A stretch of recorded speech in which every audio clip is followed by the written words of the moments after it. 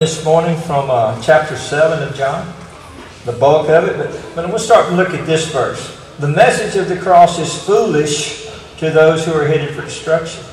That's eternal destruction we're talking about. But we who are being saved know it is the very power of God. How foolish is the message of God considered to a world that's, I don't know if you turn on the news, it seems like everybody's mad at somebody. Have you noticed that? Isn't it interesting that the people that Jesus had the right to be the most mad at when He came down from heaven was actually the people that He wanted to save and would give His life to do it? You find that interesting? And there's other things about that. It's foolish. You're foolish if you believe this thing called the Word. And whose opinion is that? Whose opinion is that? All of us, before we were saved, to a certain extent. Maybe as a child you say, well, one day I will be, and you didn't think it's foolish. If you were raised in a home where people modeled it, then it didn't look as foolish. But when you step out in the world and you hear the news and you hear the people and all their opinions and all that kind of stuff, you find out that it pretty much to them is. It's foolish, for example, to go into school and believe that God created the heavens and the earth. You get about 4th grade, they start teaching you about what? Evolution. God didn't do this. Pond made you. Two things bumped together and all of that, because that is so much easier to believe. You know, a big bang happened and now we have padded chairs and air conditioning. Isn't that wonderful? Yeah. How that happened? It's so much easier to believe that two things bumped together instead of God, the Creator, who loves you and wants the best for you. He created an environment that would sustain you and offer you life and life abundant, life and life eternal. Right? So it becomes, and if you say that in class, and it doesn't go with the grade that you're supposed to give, and the teacher has to fill in that blank that they covered this chapter, then you're considered what? Foolish, radical, or something, just ignorant. They don't know science and stuff. Now, can the science prove all this stuff? If they could, they would quit calling it the theory, wouldn't they? Yeah, it would. You know, but it is still a theory. Now, the point is not just that. How about antiquated beliefs that us Christians have? Sex outside of marriage isn't healthy. It doesn't please God. It grieves people. It causes more problems. All those kind of things. But that's not what they teach on TV. Right? Killing the innocent, it helps things. It helps people have better lives. And if you say that I can't, I'm going to be really mad. Right? But you're behind the times if you're not keeping up with the popularity of the world. So, listening to God and His way of doing things is foolish to a culture that doesn't want to believe in God. And how do we know they don't want to believe in God? Well, if they did believe in God, would they get so mad when we talk about Him? And we've talked about that before. How many people get mad when we talk about Casper the Friendly Ghost? Do they get really upset? Do they start big old organizations and put signs on buses about all those kind of things? And don't tell my kids about Casper. Do they do all that kind of stuff? No, they don't worry about it because they believe that Casper is fiction. But they believe the God that doesn't exist is powerful. Don't bring His name up. Does that make any sense? So, what we believe is considered foolishness to those who are not of God yet. And that's where we come in, hope that God will use us to help them believe. They'll see something in us. The Holy Spirit will use us to witness, to do whatever. It's going to come from God, but we make ourselves tools to be used by God to keep them out of hell. Jesus allowed Himself to be the tool to use to pay for our sins, didn't He? Yeah. Right? The Bible says the propitiation. Don't say that in front of somebody's face. But that's what it is. He became that substitute for us that would die in our place and satisfy the rule that God made. The wages of sin is death. And He says, but I love you so much, I will pay it with my only begotten Son. All right? That's where it's at. All right. What does that have to do with going to camp this week, Brother Darrell? What does that have to do with Salomon's Fountain? What does that have to do with the river flowing? How does that all work together? I don't know if you know it. Camp and Vacation Bible School give me a lot of anxiety. Is it okay to say that out loud? Yeah. I would have the same kind of anxiety before school would start every year as a teacher. You know, I can tell you, after I retired a couple of years, I went to a school and they had all the kids out in the hall, and Sherry and I walked all the way from one end of the school to the other. And by the time I got to the other end, because I thought of everything that could be going wrong in there, had been an administrator for a while, that my nerves were shot. Had to watch a ball game when my nerves just shot fried, you know, from all those kind of things, you know. And while I was doing it, it was a wonderful job and a wonderful calling to do, but after a while, sometimes your nerves just get gone. Anybody have that problem as we get older? Yeah. It can get that way. And I think of everything that can go wrong at Vacation Bible School. Can things go wrong? I think of a kid climbing on a chair and doing all kind of weird somersaults off the side, and it just... there go my nerves. You know, all that kind of stuff that can happen. And I think of Dry Creek. You know it's hot in July, Dry Creek? Did you know some kids won't go to bed when it's time at Dry Creek? Did you know the cushions are about that thick until somebody as big as me gets on them, and then there is no cushion? Did you know that? And yet, I went last year with the most dreaded group, the Utes. The Utes. And as much as I dreaded it, and by the way, I was going. Why? And we have Vacation Bible School, and I would hate to not have either one of those things. I would literally hate it, because that's one of the most productive times in this church's life has been Vacation Bible Schools and that. And listen, preaching to save the saved, what good is that? I preach to you as the church. I don't preach to you to come get saved again and again and again, because it's one time is it, right? You're born again to eternal life. So we come and we get equipped to help the lost. And what a precious group we have in those kids. So why do we do it? The world is not going to tell them about Jesus. The world is going to make excuses for sin. The world is going to make it more comfortable to go away from God instead of come to God. The world is going to rationalize it and say, you don't have to believe in a God that loves you and that you owe devotion to. Just believe in the science. You don't have to be loved by rocks bumping together. You don't owe them anything. They're just inanimate objects. You don't owe ponds scum anything that life comes out of or whatever, and so on and so forth. The world won't teach them that. Where are they going to learn that? It's on every YouTube channel, right? Is it? Is YouTube teaching them about Jesus? Oh, no, not about Jesus. The other stuff, sure. Yeah. And fantastic things that we can't keep up with. They make the superheroes bigger and all that kind of stuff. And they decide what is moral and what is not. YouTube is not teaching them about Jesus. Right? Anything else that they come on. So we get the chance. But when I think about Dry Creek, particularly, at Vacation Bible School to a little extent, but at Dry Creek, probably out of the last 20-something years, I probably made 16 or so. There was a little time that I had to work in the summers and I couldn't go. But something strange happens. I get a bunch out of it. It changes me for a week. What's the difference? Well, there's no TVs. All right? And the people that you go around when you go to one of the group meetings or whatever, they're praying for each other. And I go as a teacher, so I'm in the Word 5 days a week. And we're supporting one another in sharing the Word.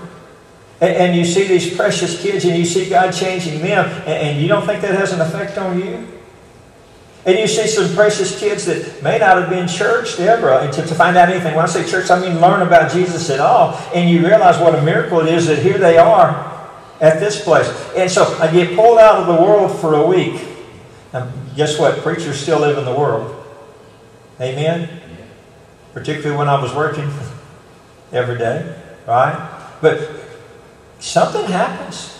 We've done some labor renewals and stuff here. And in 3 days, it's amazing how much it can literally change you to be immersed in God's spiritual work in front of you all of that time. And when I thought about that in the Bible, I thought about the Festival of Booths. Anybody know about that? Feast of Tabernacles it's called. You aware of that? Well, it happens in the Jewish calendar it's about October. It's at the end of the season. But what happens is people come, and to commemorate the time that they left Egypt, slavery in Egypt, the Hebrew people, remember they crossed the Red Sea and they went into the wilderness, and it took them 40 years because their own detours, spiritual detours, so God gave them a physical detour.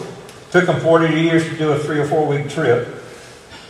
Somebody might know men that don't ask directions, but they had a powerful GPS, God's powerful Spirit guiding them. But it reminded them of the time in those, to remember what it was like to be camping all the time. And God providing what they needed. Did God provide on that trip? He provided clothing that wouldn't rot. He provided water from dry rocks. You want to see something happen from a rock that brings life? The water from the rock did. And He brought food, the manna, and after a while He brought the quail for the meat that they cried about. Of course, guess what? How much the people appreciated it? For about 2 days. Right? And then they got over their appreciation. Do we do that? Are we bad for that with God? He's as good as our next crisis sometimes. Do we treat Him that way? And that's not okay.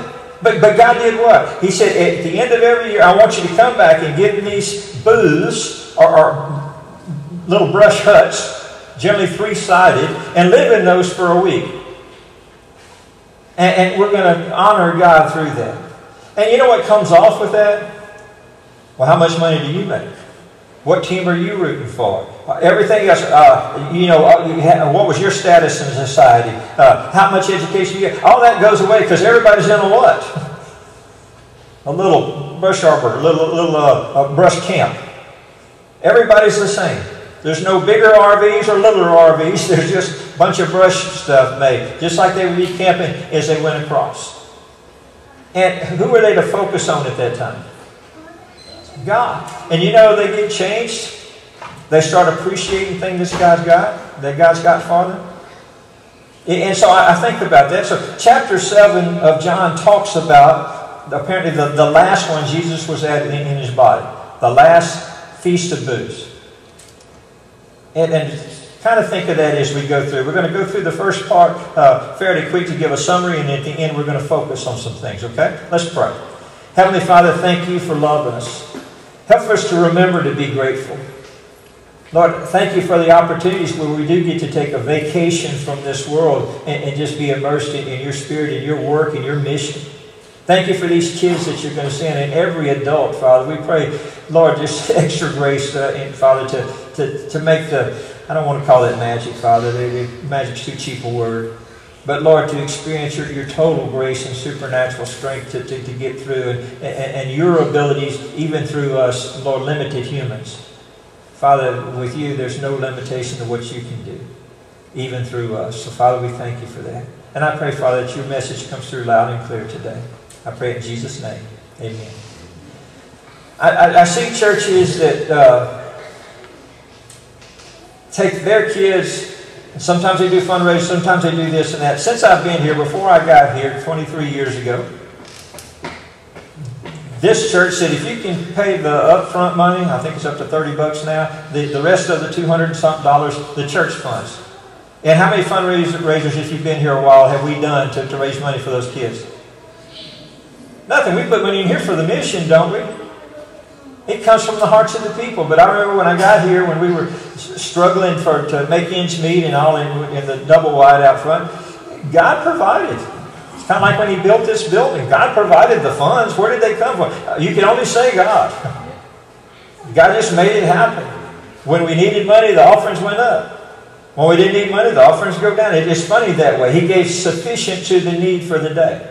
And so I remember part of the money that came in was from a local farmer who didn't go to church at that. But he tithed on his crop every year, and it paid for the camp funds for the kids to go. Now what came first? The offer for the kids to go without having to work for it, or the money? God had the provision way ahead of that. And since then, he's passed away, he moved away, and all that kind of stuff. But that's carried on. It's always been, if you want to go. Now, the other thing that's interesting is there's no church affiliation necessary. We've never turned somebody away and said, no, you don't belong to this church or this and that for these kids. Why? Who do we want to go hear about Jesus? The kids who won't get to hear about it anywhere else. Amen? And if you know about kids today, sometimes you recognize them. They've got a little square tan line in their face. You know what I'm talking about? And because it's a whole lot more entertainment than reality. There's no restriction. They'll tell you you can do anything that you want and all that kind of stuff. Is that real life? No. It's not. So these things, they kind of go to the side and everything that comes with them. But at the same time, they're being filled with people who love them, care about them, will go and sleep on a mattress this big, etc., etc. And a group that puts their heart and their treasure where their heart is and for the kids to make it happen. It's really amazing. I've been there in one night out of 400 kids that 100 kids prayed to receive Christ individually. Not all in at me and to count the hands. Individually, carefully counseled. By the way, if you have to convince a kid to accept Jesus, they're not ready. It's got to be something that the Holy Spirit's done in their heart and confirmed. And that's very carefully done. If you have to coach them, now say this, now say that, they're not ready. Does that make sense? Because you're lying to them if you tell them something that you got them to verbalize. Okay? So those are things that you have to be careful. But I watched 101 night. You think that wasn't a powerful move by the Holy Spirit? 25% of the 400 kids there? It really amazing stuff that goes on. Well, in John chapter 7, it says this. We're going to go through these first verses as quickly as I can. Jesus went to Galilee to stay out of Judea because the Jewish leaders were plotting his death. He's been ministering for those 3 years now, and this is the fall, and in the springtime will be Passover, and that's when he's going to pay the price for us. So we're in the fall. Soon it came. It was time for the Jewish festival of shelters. Booths. Here we go again. Verse 2, please. Verse 2.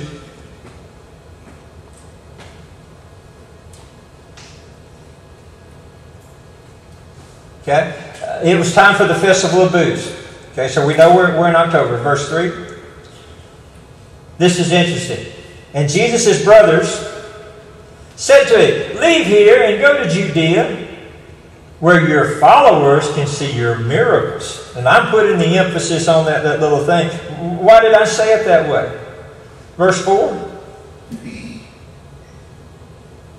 They're still messing with him. Do brothers do that to brothers? Can you imagine being Jesus' brother? Younger brother? What did he ever do wrong? No. If there was ever a goody two-sandals, it was Jesus, right? He couldn't do anything wrong. And do you think that the younger brothers resented him? Who was the mama's pet? Because she could depend on him. If mom said be back, it had to be that way. And the others are humans without that kind of heart. And so they're looking for ways to go around authority, aren't they? Do y'all know any kids like that? You know any adults like that? You know, and so all of that's taking place. So it says,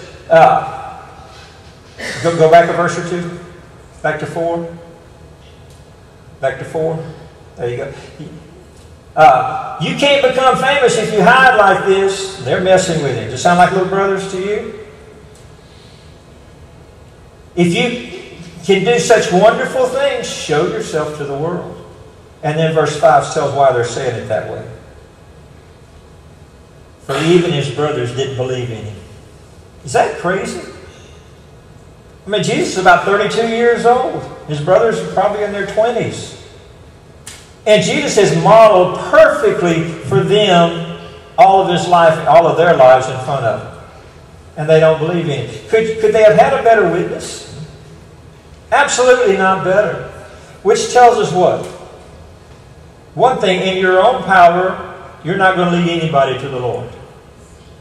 Did you know that? Your arguments, your perfect presentation, you're this or you're that, in your own power, it's not going to happen. They had the perfect one there in front of them to show them what it was like to love God perfectly. And it didn't happen that way, did it? And Jesus told them, said, now's not the right time for me to go, but you can go anytime. They didn't have the same responsibility and the same calling, did they? Said, verse 7,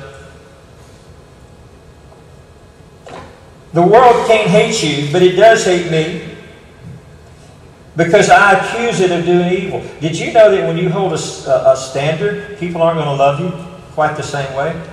They're going to what? Resent you. If you do everything perfect, they're going to say, oh, I am so glad to be around someone who is so perfect. Because how does it make them feel? A whole lot less, doesn't it? So after saying those things, he stuck around there. Now, what was going on at the festival? Well, they were concerned about Jesus. The leaders were. We already know they were trying to kill him, but they pretended that they weren't. Do politicians act like that, talk out of both sides of their mouths? And these are religious politicians. So if there's anybody sanctimonious, it's these. When I say religious, I don't mean God lovers. I mean they're playing a game with religion that keeps them in power. So the Jewish leaders tried to find him at the festival, and he kept asking everybody, where's Jesus? Where's Jesus? A lot of grumbling about him. No one had the courage to speak favorably about him. Why not? You would have been labeled. You would have been one of those foolish ones, one of those who are trying to mess with people's head and getting them to believe in a different reality than the political culture of the day wanted to.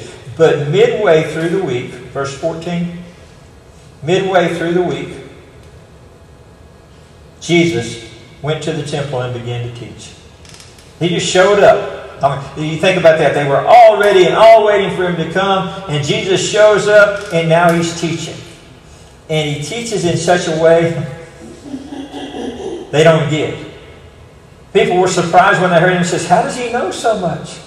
Where was he trained at? And he said, my message isn't coming from me, but the one who sent me. Remember, he's the perfect human. If you want to be the perfect human, who's got to work through you? It's got to be God Almighty, right? And Jesus was a perfect, the word's conduit. You know what conduit is? If you got pipe bringing water into your house, that's the conduit that the water comes in from. Okay, the pipe doesn't make water. The pipe allows the water to flow through. We need to be a conduit. We don't make the miracles. We allow God to do that. Was there any restrictions on God using God in the flesh, Jesus, to go through? No, there was no sin. Do you and I offer restrictions to God for Him to use us? Absolutely. Does our opinion ever get in the way? Does our emotions ever get in the way? Does our illicit desires ever get in the way? All the time, don't they? Does what we think, when we lean upon our thoughts instead of God's thoughts, that stops God's perfect message from coming through us. So he says my message is not my own. Okay, verse 19.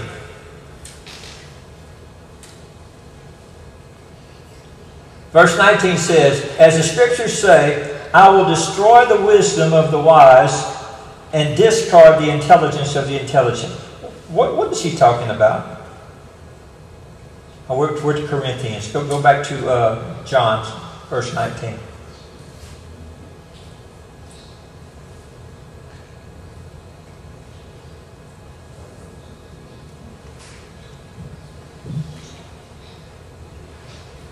Okay. It says, Moses gave you the law. Thank you, Kevin. Kevin is not telling me I got a phone call. He's giving me a device that should work a little better. Now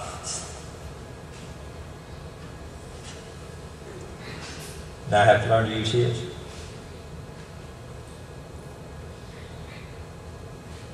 It may be where we're located, Kevin.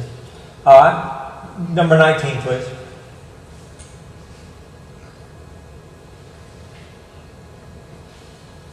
says, Moses gave you the law, but none of you obey it. In fact, you're trying to kill me. Now, he said it out loud. Everybody knew it, but he said it out loud. And the crowd says, well, you're demon-possessed. That's not really what's happened. You know, we don't get it.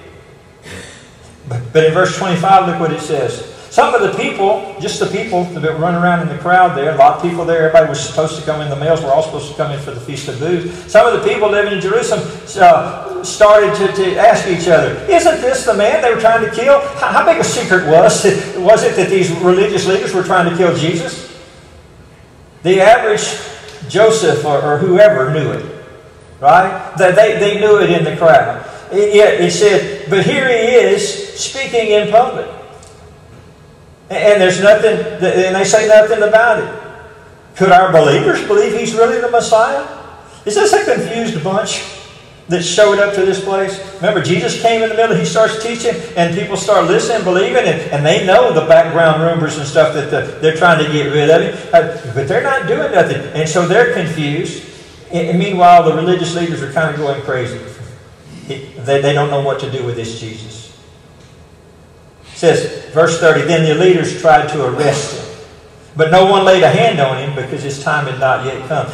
God is not going to let it happen until the perfect time. What was going to be the perfect time? The perfect time is going to be on a Passover. What does that mean? Remember what happened in the Passover, the original one? When they freed the people, they were to kill a lamb, and the lamb was going to be put on the doorpost, and the angel of death was going to pass over that house. There wouldn't be death at that house. That was Passover. So the killing of the Passover lamb would show that something died. Remember, the wages of sin is death. Death has to be paid. But the gift, that word but, I like how Doug said it this morning. When God says but, it's not like us saying, God, I would do that, but, you know, not that one. When God says but, it's an intervention for us. So, the way of sin is death, but the gift of God is eternal life through Christ Jesus. Christ Jesus says what? That lamb, that sacrificial lamb died, that atoning, meaning it covered our sin. The death gets paid so that we get to go free. So it had to be on Passover Day. It wouldn't be in October. It would be what we would call the Easter time. Okay? That's what it's talking about.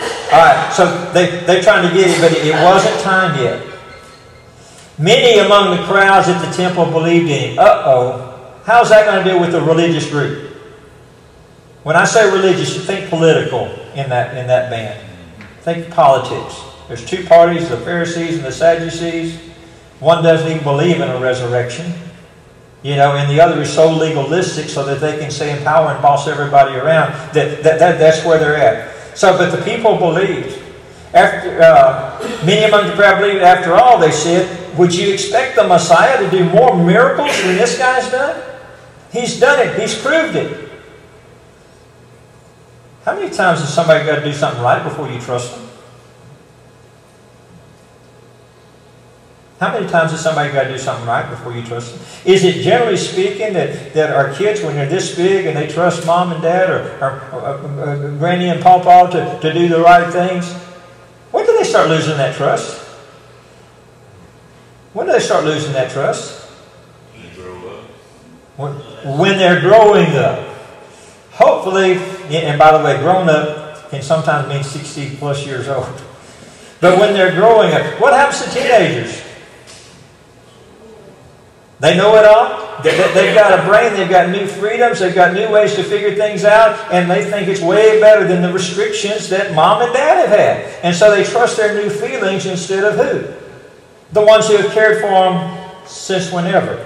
And that's normal. It's just trickier to guide them through that time as they get older and have more freedoms in so many different ways, right? So, the crowd is getting unruly and they're not trusting these Pharisees who really like to tell them how bad they are as much as they can. So that they give all of their allegiance to them. Now, what has Jesus done wrong to the crowds before? Nothing. He's shown the power of God and the loving hand of God and the forgiveness of God and the mercy of God and the grace of God. And so suddenly he's becoming more popular to the crowd. Jesus told them, I'll only be with you a little longer, then you're not going to be able to find me. And they were, of course, puzzled by all that. What does he mean? Then we come to verse 37. This is where we're through with the introduction. Verse 37. What happened in verse 37? It's the last day of the festival. I don't know if you know it, but what they told about the Festival of Booths was going to be, the Jewish people added more to it. Kind of like they told the basic laws and the Jewish people added a whole lot more. It wasn't a bad thing they added. They added a water festival. Now, how many of y'all are thinking water slides and water parks? That's not what we're talking about here. They added a ceremony about water. And what they would do, now remember in the desert, water is life. They would go down from the temple to Siloam's fountain. Fountain. Y'all heard that key word that we sang about earlier? And Siloam's fountain was down below. You have to go down, if you're in Jerusalem, you go down some steps and you get all the way down there. This is a place where it had healing water, so to speak. And the priests would go and they would gather the water and they would bring it up to a place by the altar and they would pour it. Now, if you're in the desert and you're pouring water out, you must have a lot of water. You don't waste water like that. But this particular ceremony, the people would be worshiping during the process. Some would drink water down at that well from under the ground where you go to the cavern to get that water. And they would drink, and so there was one author that wrote down, if you don't know the joy of participating in this, then you don't know joy. That's pretty strong words, isn't it?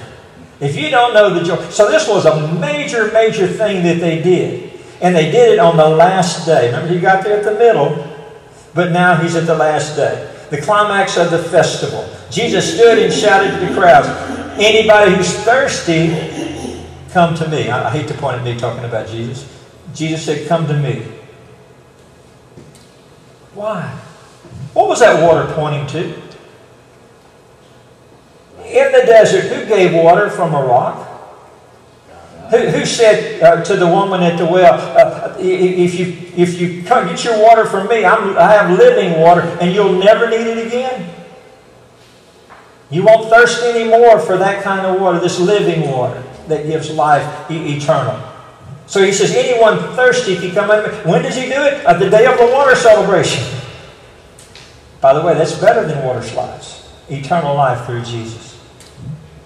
It says, anyone who believes in me may come and drink, for the Scriptures declare, this is, rivers of living water will flow from his heart. We sing a song about, let the river flow. Where did they get those words from to write that song? Rivers of living water will flow from his heart. Whose heart? The Messiah. The one who's come to rescue.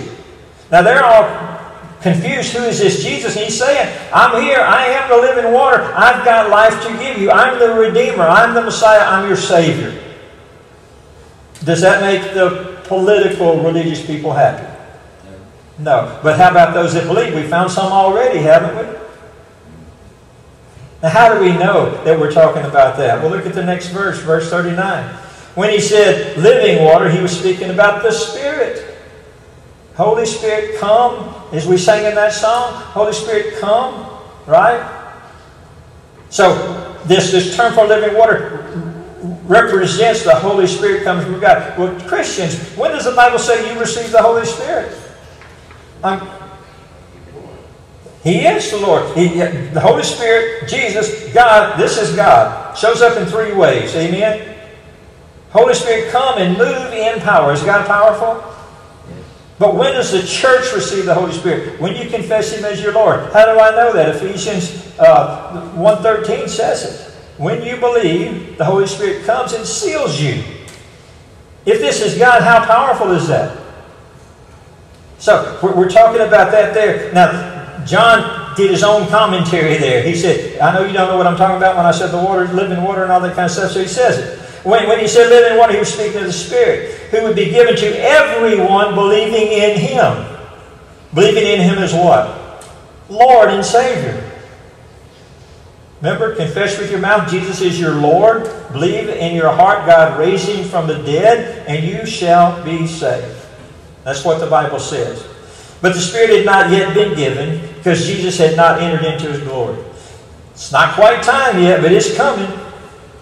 Not long, just a few months. Right? When the crowds heard him say this, some of them said, surely this is the prophet we've been expected. But others said, he's the Messiah. Still others said, he can't be the Messiah from Galilee.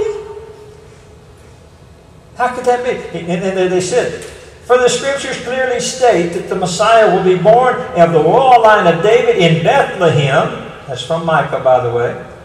The village where King David was born. So this can't be because he's from Galilee.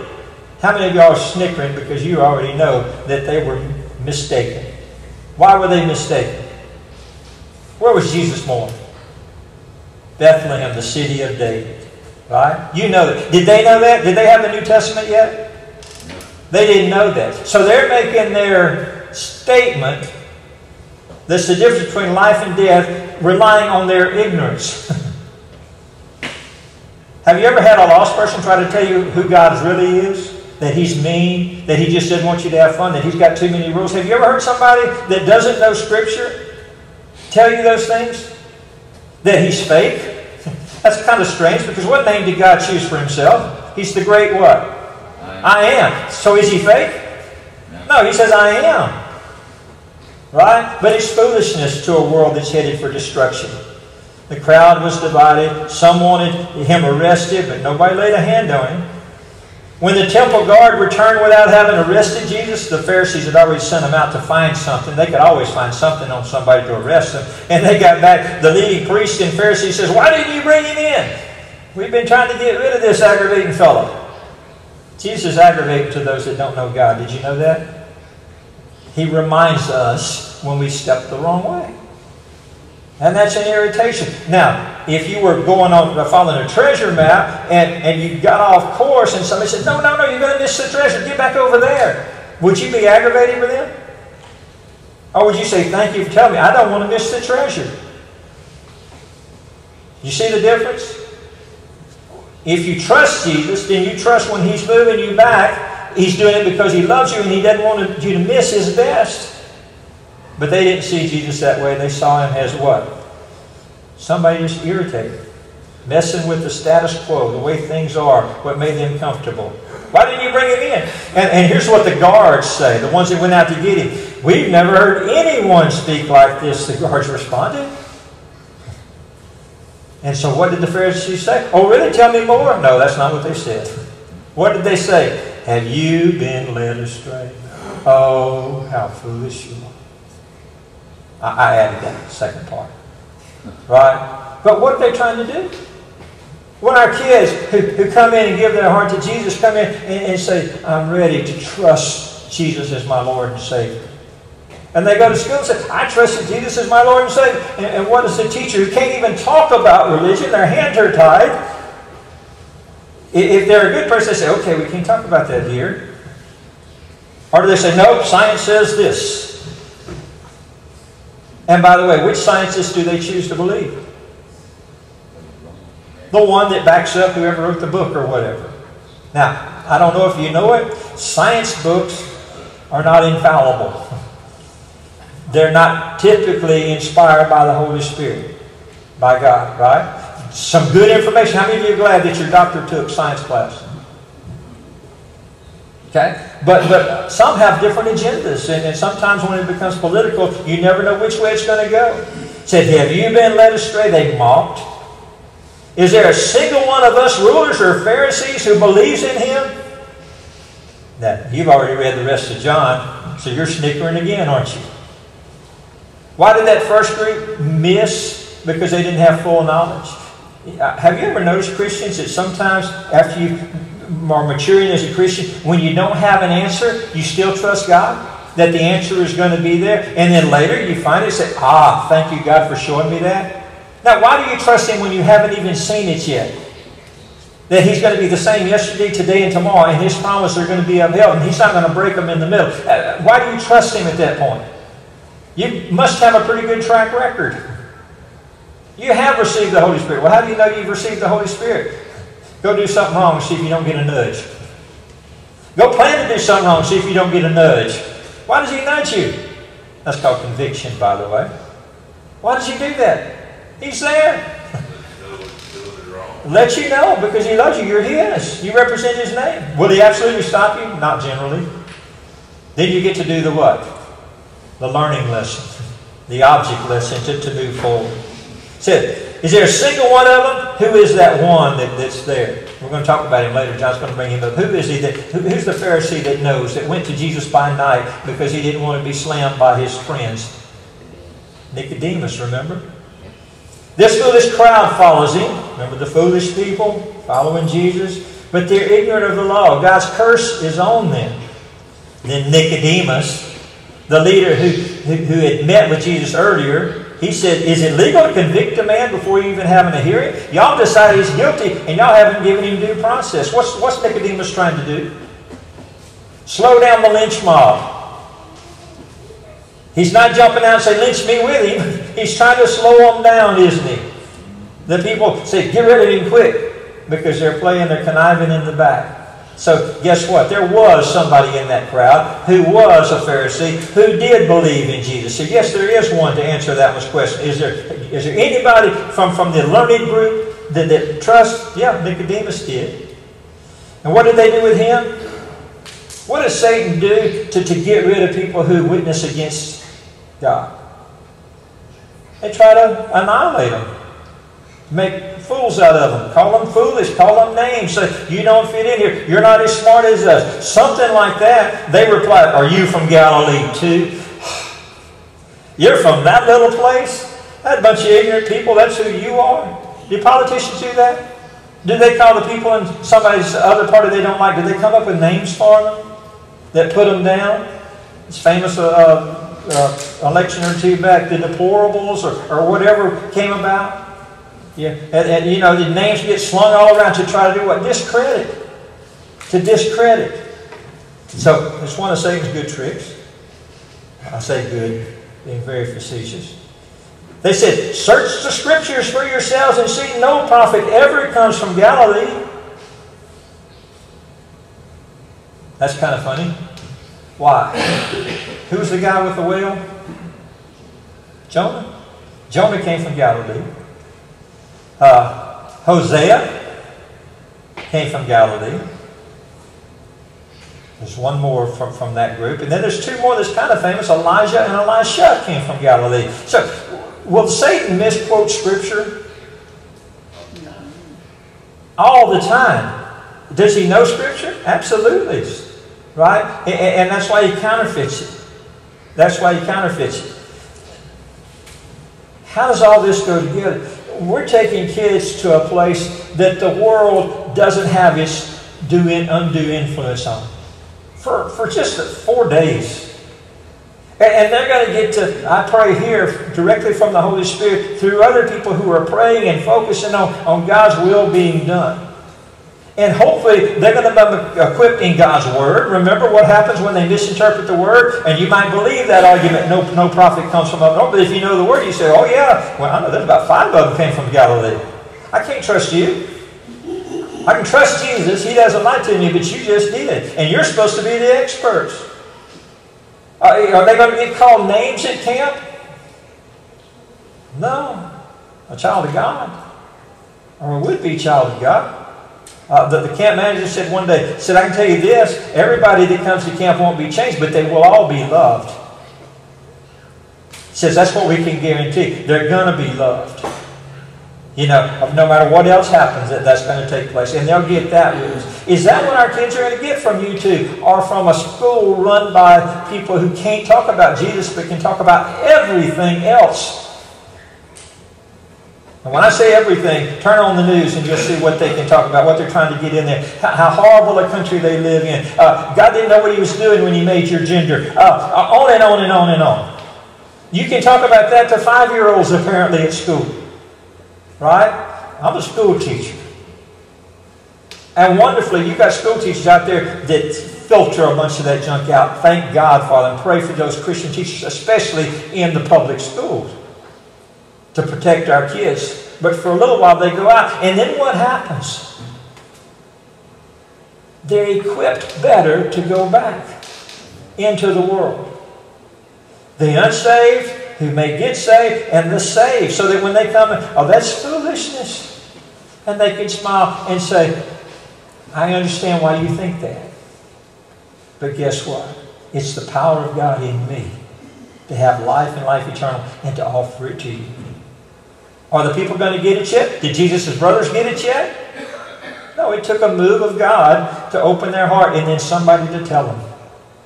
By the way, a couple of Jesus' brothers, you might have heard of. One was Jude and one was James. If you don't know their names, they're right here in the back of the book. There's some little books written in there. Did they get saved? Apparently so. God had them write in Scripture, didn't He? Right? So, how many of you are happy lost people can be saved? How many of us are unhappy saved people can be taught to live like lost? Can that happen? Our job is to do what? Give them an environment where they can grow and get inoculated with the Holy Spirit, with the Word, with a support group, so that they can go and face these things and become what? Wonderful tools for God to use to help more people get into heaven. If you've never accepted Jesus as your Lord, I know I'm talking mostly to the church here. This is a message for the church. But what does it take to be saved, church? What do we need to be able to tell them at any point? Hey, if there's a fire, you tell them, if you catch on fire, stop, drop, and roll. I tell them Romans 10:9. If you confess with your mouth He's your leader, your Lord, and you believe in your heart He was really raised from the dead, He died for your sins, and God accepted that offering of His life, and we know that because He rose Him from the dead. So if you confess with your mouth He's your Lord, and believe God rose Him from the dead, you shall be what, church? Saved. Saved from what? Hell. Saved to what? Heaven and life eternal. And the rest of us, even when it's not comfortable, who's going to take a stand for Christ? It may be a stand where Nicodemus was, where he wasn't ready to die on that hill yet because God had other things for him to do. Right? But it may be the stand like Jesus took. Do what you need to do. By the way, it wasn't at that time. He didn't go up there and say, go ahead and kill me. I know you want to. It had to be in whose time? Seek the will of God for that right time. Amen? Let's pray.